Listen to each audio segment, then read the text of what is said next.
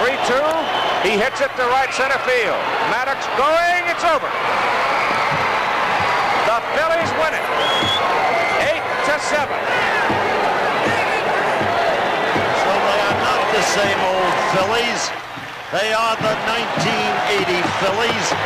They did it as hard a way as it has ever been done. They did it with a controversial manager, openly disliked by many of his players, but they did it.